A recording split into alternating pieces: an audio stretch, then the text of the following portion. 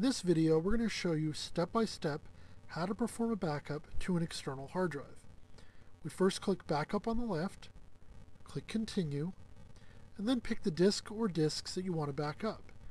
You then can specify the types of files you want to copy. Then you click on Continue, and then you click the plus button. You need to make sure that you select Disk as your media type, since you're going to be writing to an external hard drive. You give your backup a name. In this case, we're going to call it My Backup, and then you give your catalog file location.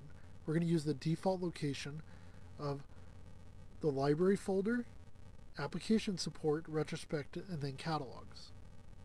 We're not going to use any encryption, and we're just going to click Add.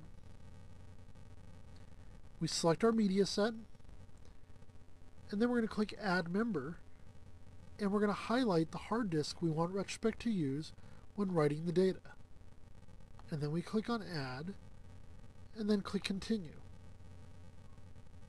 We next click Start Now to begin doing the backup to the external hard drive. The backup will scan the drives and then begin to copy the data. When the backup is done, you'll find a new set of folders on your external drive. So if I open up my backup disk, what I'll see there is a Retrospect folder, and inside the Retrospect folder will be a folder called My Backup. And inside that will be a folder called 1-My Backup.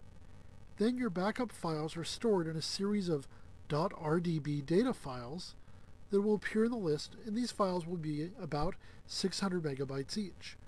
As future backups take place, new RDB data files will be added to this particular folder to make up your entire backup.